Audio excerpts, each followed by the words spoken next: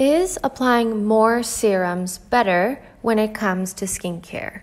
The answer is not always. By using more skincare serums layered on top of each other, you're not always enhancing the effect of the ingredients or getting more out of your skincare. This can be because different active ingredients will cancel each other out, or their stability will be affected when you use them in combination with each other. Examples of this can be retinoids and AHAs, or retinoids with vitamin C. Also, you might find that by mixing many active skincare serums together, you'll increase irritation on your skin.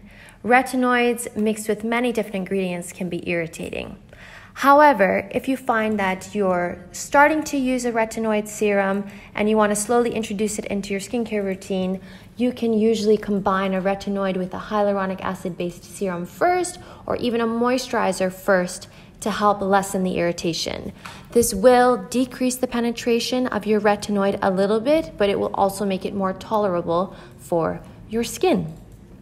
Also, when it comes to layering different skincare serums, depending on what you're using, you can actually decrease the penetration of certain skincare.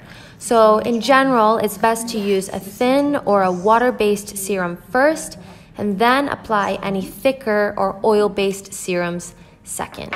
If it goes the other way around and you end up using an oil-based or a thicker serum first, oftentimes you will decrease or dramatically limit the penetration of your water-based serum.